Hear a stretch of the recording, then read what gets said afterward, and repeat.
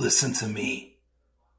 If there was a wise man who would ever think of this, they would say in order to be superior to the man, you've got to be the man.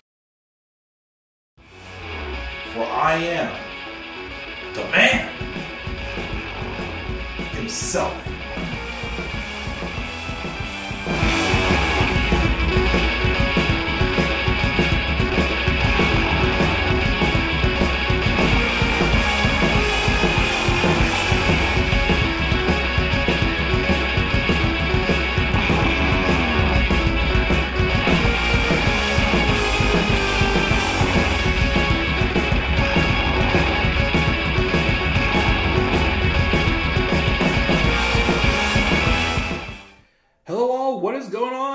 How y'all doing?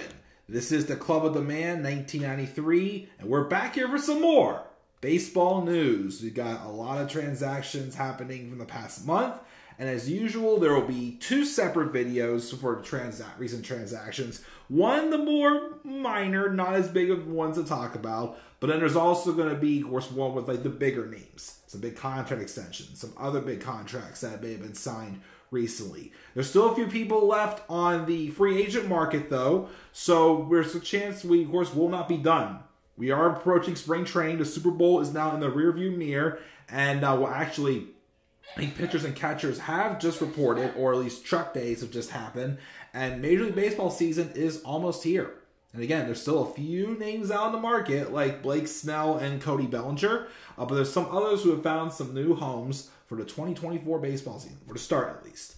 But let's roll in and talk about these 20 minor transactions we've had in the recent month. Again, not in any specific order. Well, some of the bigger ones are towards the end, like the bigger names. But we're going to start with a couple that are returning to a former organization of theirs. Starting off with Matt Carpenter, who signed a one-year deal with the Cardinals. And he apparently, though, listen to this. So Carpenter was already under contract for 2024 when he was traded to the Atlanta Braves recently, this offseason. But then the Braves released him, so the Braves are more responsible for the rest of his salary. The Cardinals will only have to pay him the prorated league minimum for any time spent on the roster. This is more kind of like a return deal for Carpenter, who's now 38 years old, right at the end of his career. Could this maybe be like a last year, like retirement return maybe? He has spent most of his career, of course, though, with the Cardinals. And, of course, he bounced around in the infield, mostly third base, first base. But mostly, of course, DH duty the past couple of years. Low batting average, but has pulled out some power, though. So he definitely probably is more of a DH option for them, as, of course, they do have Nolan Arenado and Paul Goldschmidt still on their roster as well. As the Cardinals do kind of hope to get back into contention. Based off of some of these signings, though, and acquisitions, it is going to be a very interesting year for the National League Central for sure. As I think all 5 teams have a chance to possibly contend in that division. Not saying, of course, win a World Series, but all 5 teams I think do have a chance to contend. Speaking of the National League Central, the Cubs grabbed Carl Edwards Jr. on a minor league deal back on January 26th. He will be, of course, a non-roster invite to spring training. He will return to the organization after spending some time away. I'm trying to see where he, of course, has been since. Of course, he was just recently, of course, with the Nationals, and he had an injury cutting short his 2023 campaign. And, of course, he will now have to work his way back to the roster. Of course, injuries have led to the decline.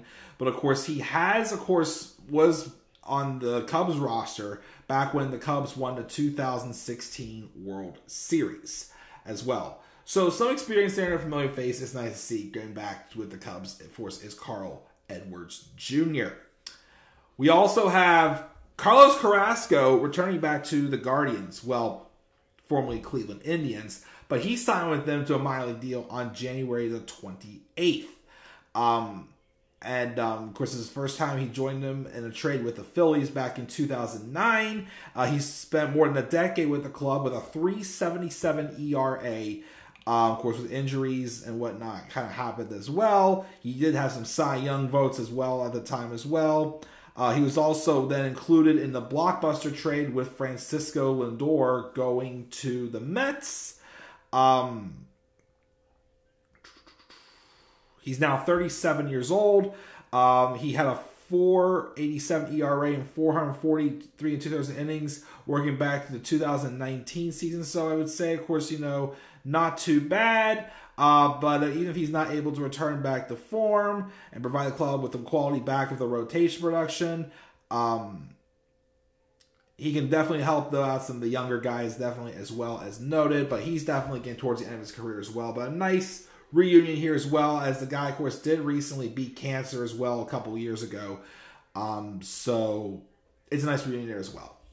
And one that's not as big, but somewhat of a reunion here, is the Padres are bringing back Jurickson Profar on a one-year deal. It was announced earlier this week. Of course, he's had a completely up and down. Last year was another downswing. He opted out of his previous deal with the Padres at the end of 2022. And then, of course, he went off to Colorado. Didn't work out there as well. And then he eventually, I believe, was released. He did return back to the Padres later in the year and finish strong. But then the Padres have brought him back on another one-year deal as well. Okay, he's been a very back-and-forth player for sure. But again, bringing a utility role, both the infield and the outfield as well, as the Padres still have a bunch of stacked names in their lineup, although they did trade away Juan Soto. I'm not sure they're going to trade away anybody else. I know that apparently Jake Cronenworth's been discussed in some deals as well. And, of course, their pitching rotation definitely doesn't have it. So I definitely see the Padres probably getting a fourth-place finish this year in that National League West, based off of course, some other acquisitions that are made that we'll probably most of them talk about in the major transactions video. Now, there's some minor league deals. The Mariners grabbed Cole Tucker on a minor league deal back on January the 28th. Last winter, he had signed with the Rockies. Didn't lead too much in the majors as well. His contract was not selected to the main roster until August. And Tucker appeared in only 5 major league games. And, he was elected to free agency at the season's end as well. Seems like that Cole Tucker, who is married to Vanessa Ann Hudgens, as I probably mentioned every time I talk about him, because he's a former Pirates top draft pick. Didn't really work out for him in the majors with the Pirates, as he moved all of the Diamond. We'll just see if he gets a shot with the Mariners. Right now, it just doesn't look like Tucker Carl. I can't want to say Tucker Carl, probably because my wife's been watching Tucker Carlson the whole time I've known her. But Cole Tucker. I can probably see him just playing in the minors again. But yeah, I talk about him because he used to be with the Pirates. So, best for Cole Tucker as well. And Mrs. Cole Tucker as well, Vanessa Ann Hudgens. Ken Giles, former closer, signed a minor league deal with the Braves back on February 2nd. He was, of course, closer with the Blue Jays and Astros as well. He's 33 years old. He was one of the game's best relievers at the time. Of course, from 2014, 2019, racked up 114 saves, had consecutive sub-2 ERA seasons. And, of course, injuries, though, have definitely derailed him, of course, as we've known since. He had signed a 2-year deal with the Mariners from 2021 to 2022. It didn't really work out for there as well. He was injured again, but, of course, when he pitched, he was not strong there as well. And of course now, with the Braves now, maybe he can earn his way back into another spot if he returns back to form. He's only 33 years old, so he definitely probably has some time in the tank. He just got to mainly stay healthy. So hopefully it'll work out for Ken Giles in the long run. Another former Pirate, Josh Harrison. Hay is returning back to the National League Central, but this time he's signing with the Atlanta Braves. On February 15th, he signed February 5th. The 15th is today. The 5th, he signed a minor league deal with the Braves. He's heading into his age 35 season. He appeared in just 41 games last season, splitting between time and all over the place. More of a utility guy. Of course, he definitely, though, hasn't been, proven his worth to be remaining in the majors. But, of course, with the designated hitter role, there's some flexibility to get more bats. But there's also more of a chance he's spending more time on the bench as well. Of course, there's several, names that the Reds have in their lineup, such as for the infield, such as Ellie De La Cruz, Jamier Candelario, Jonathan India, Noelvi Marte, Matt McLean, and Spencer Steer as well. Of course, there is no Joey Votto currently at the Reds, although he could re-sign maybe if no one else picks him up. They may bring him back for like a courtesy, retirement deal or something like that. But we'll see what J-Hay has to offer with the Reds for sure. See if he gets any opportunities in Cincy. Going back to the American League Central now, we got Mike Moustakas, who yesterday signed a minor league deal with the Chicago White Sox. He will try to make his way onto the roster for a 14th season. Of course, the original Kansas City Royal, has dealt with some injuries and such that have definitely hampered him in his career. Of course, he had rebounded, of course, with the Brewers. And then when he signed with the Reds, though, he unfortunately was dealing with heel and calf injuries, and then he was released after the third year. And he has signed minor league deals with the Rockies. He spent some time, of course, with the Angels at times as well. And not really much after that.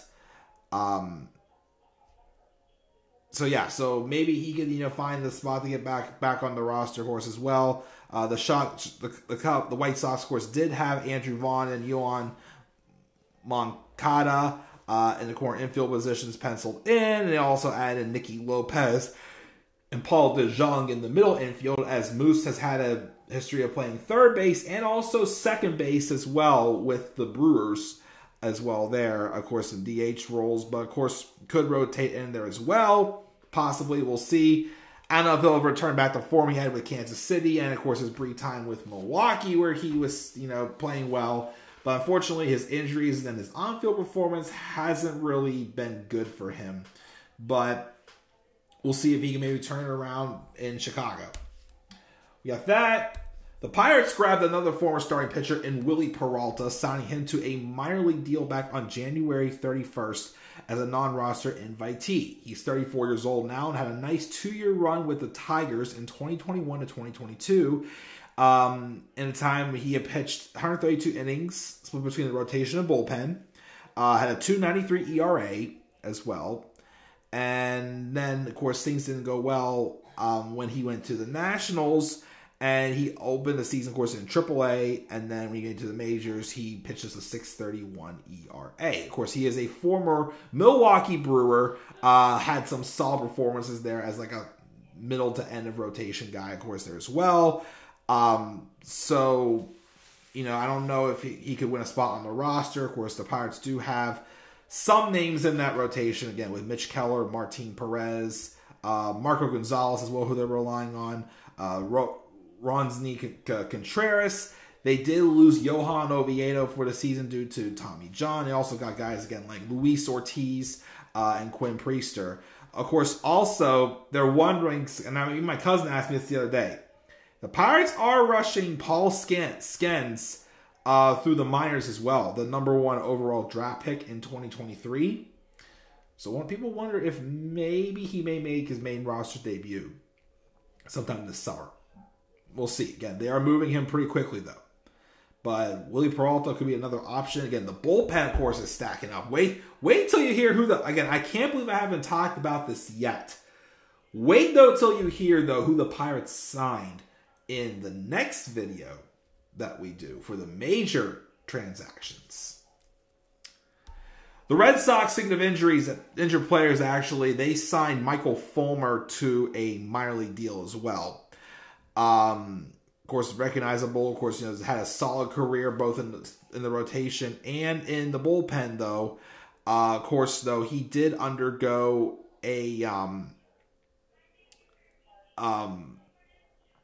surgery this offseason. I believe he is probably going to miss most of the season, I think, from what I remember. He had UCL revision his right elbow back in October. So, presuming he'll come back with a 2025 spring training invitee. So, I guess he's under contract with the Sox, but more so looking forward to the future with him.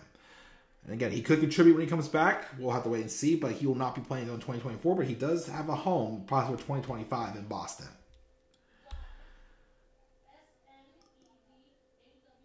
The Marlins then also grabbed Trey Mancini on a minor league deal as well. First baseman and outfielder who is unfortunately on the downfall after signing a 2-year deal with the Cubs last offseason. It did not work out, and the Cubs released him after the trade deadline.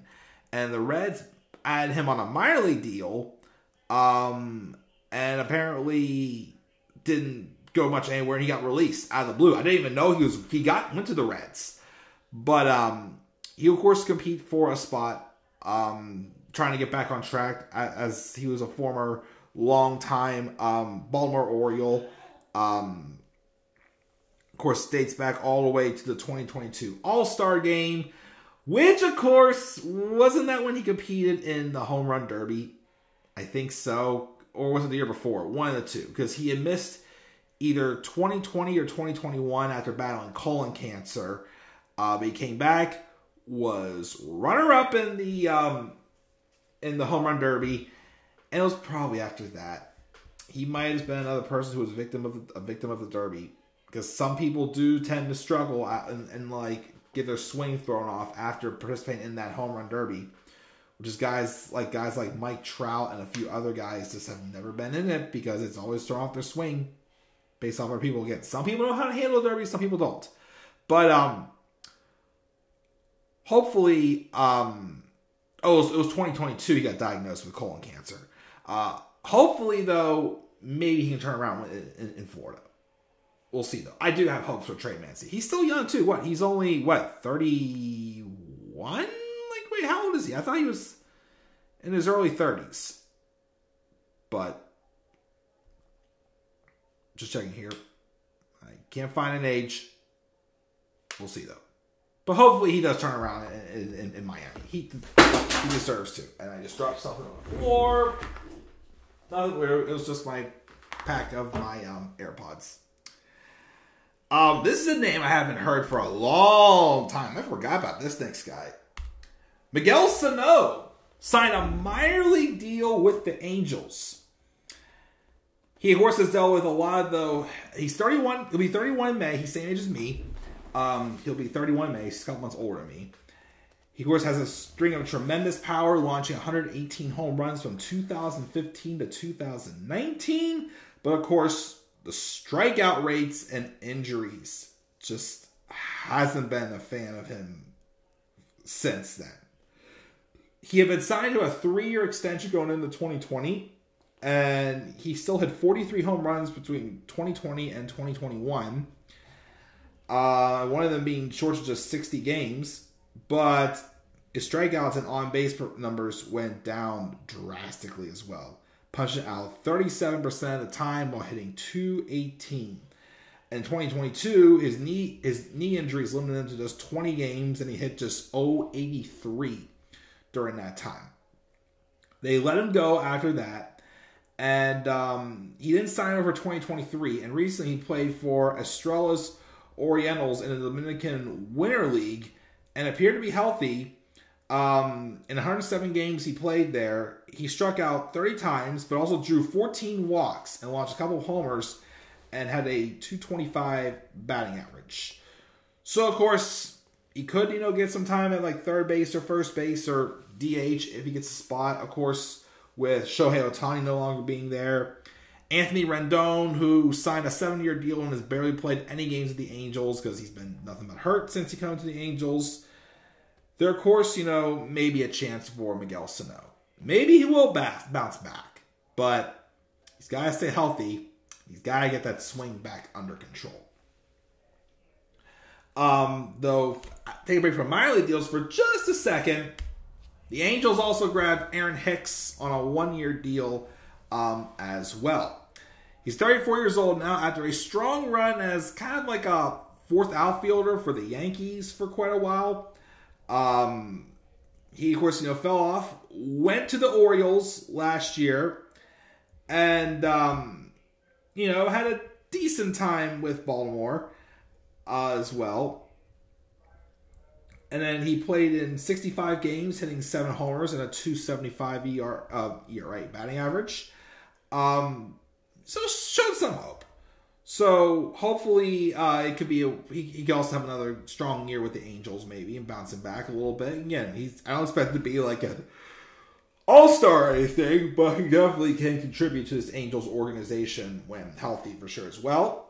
And we'll see, of course, where he goes. So best of luck to him. The Nationals just recently signed Jesse Winker a couple days ago to a minor league deal. Winker, who's only 30 years old, of course, was once one of the best hitters for the Cincinnati Reds. Unfortunately, though, it's kind of been downhill for him since leaving the Reds, going to the Mariners in that trade along with Eugenio Suarez.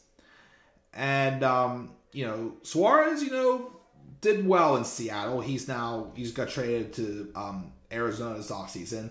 Winker, though, hasn't fared too well. And, of course, his numbers have gone down. He's slumped. And, of course, he did go to the Brewers last offseason for Colton Wong.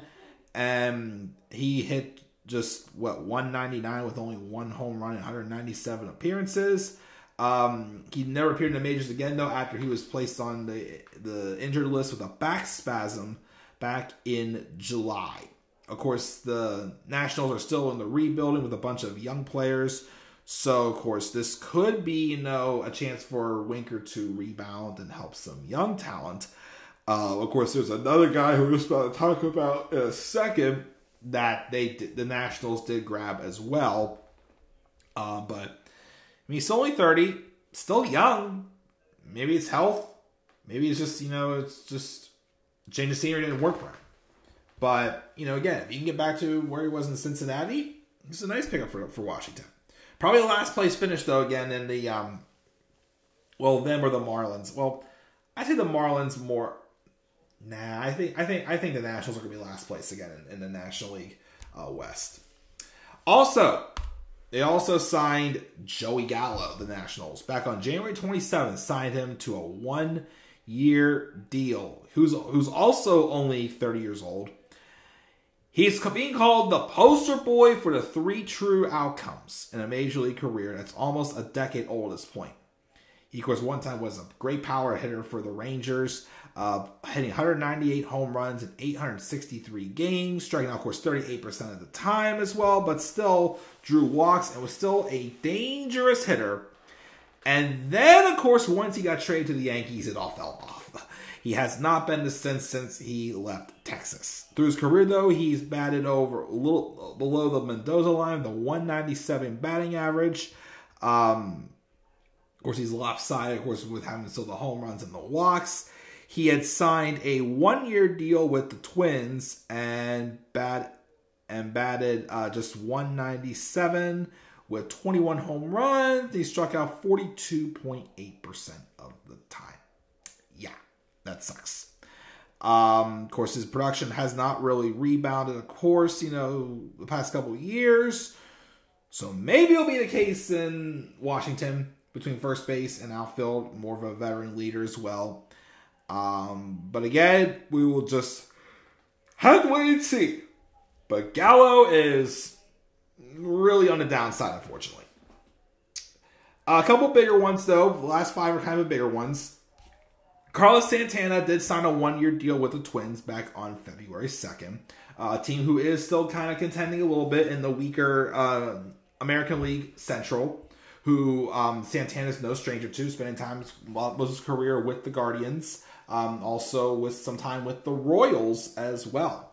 Of course, the Pirates and Mariners has been interested in bringing him back this offseason after he was briefed with the Pirates last year, told he was traded with the Brewers. Of course, there was a trade that happened with the Twins. They got rid of a longtime player, so this is kind of a way to kind of help, replace that bat a little bit. As Santana, he's almost 38 years old, but he still has some pieces to contribute to a lineup. He hit 240 with over 619 play appearances this past year, hitting 23 homers and 33 doubles, and picking up his first triple also in 4 years as well. So Santana's got some gas in the tank. He can't contribute to the Twins as I believe he can do so. So that was a good sign there.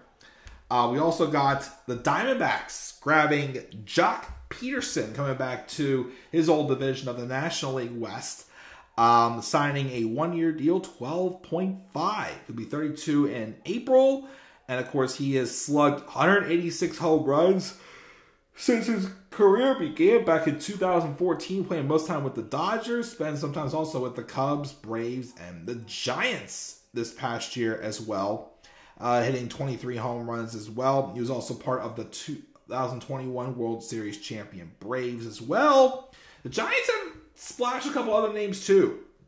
We'll talk about, of course, in the major transactions. They signed a big pitcher, and they also just signed a nice power bat as well. Well, inconsistent, but I mean, Pederson definitely has a lot of good experience as well.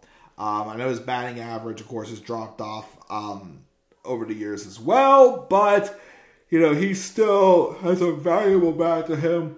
Of course, he will be probably more DH roles, as of course they do. The Diamondbacks do have their Rookie of the Year and probably eventually MVP Corbin Carroll, Alec Thomas, and Lourdes Gurriel Jr. as well is in there as well. So they do have some pieces there.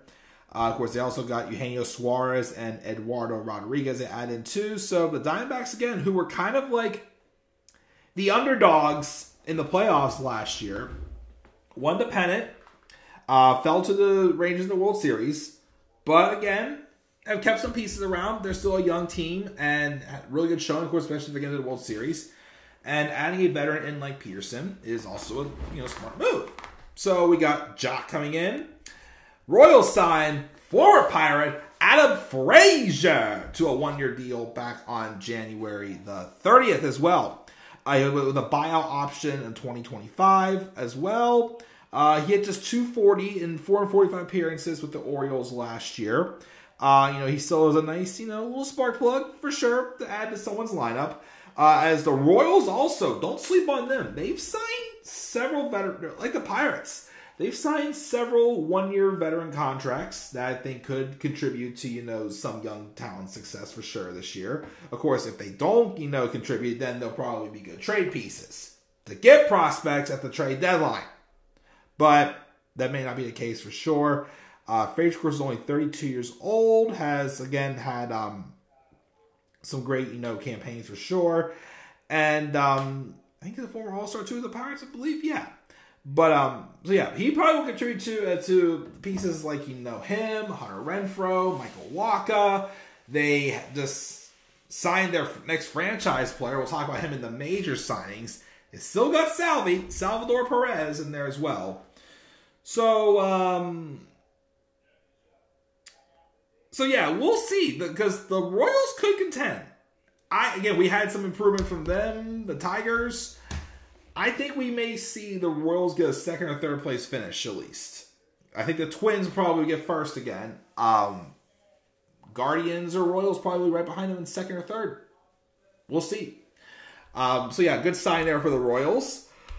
After that, we got Gary Sanchez, who signed a one-year deal with the Brewers to add some depth to their lineup as well.